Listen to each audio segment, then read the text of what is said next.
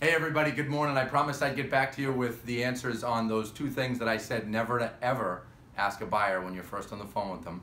One is, do you have a realtor? The other is, are you pre-approved? Right now, I'm gonna answer the, do you have a realtor? If I do both, it's gonna be a 5-minute video and I don't want that. So, and I know you don't either. Here's the thing. When you ask someone, do you have a realtor? What you are essentially doing is handing them a shield. You're giving them a shield to push you off. It's no different than walking in a department store. Think of it this way. We all go to the store, right? We walk in, we look around, clerk walks up and says, excuse me, could I help you? And what do we all say?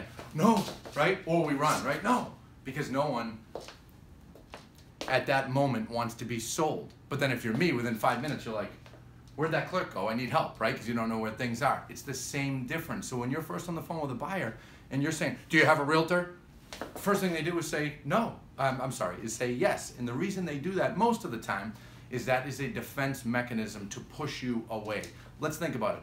How many people do you know that don't know a realtor? Everybody knows a damn realtor. Everybody knows 2 or 3 realtors. So when you say, do you have a realtor? Their natural reaction most of the time to push you off is yes. Then you hear yes and you start with the, well, you better call your realtor then. And there you go, you're pushing them away. So if you want to be the realtor police, go ahead, keep asking. If you want to convert more buyers, sell more homes, stop asking and watch what the results are. I guarantee you'll sell more homes and you'll end up working with more buyers. Have a good day, everyone.